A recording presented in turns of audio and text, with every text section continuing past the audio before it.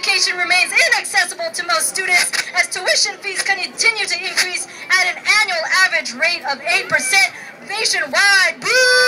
Some public universities raising tuition by as much as 31%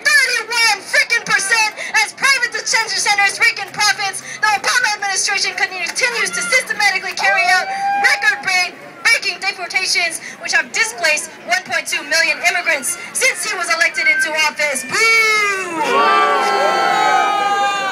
Undocumented youth continue to live in a nightmare as the DREAM Act mutates into a selective military draft for immigrant youth to be used as frontliners in countless wars of imperialist aggression in our home countries. In the Philippines, the struggle continues to intensify as the crisis of semi-feudal and semi-colonial society worsens and U.S. military intervention increases to protect the economic interests of multinational corporations.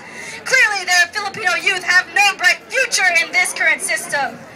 We play a crucial role here in organizing youth and Filipino youth of all backgrounds and building international solidarity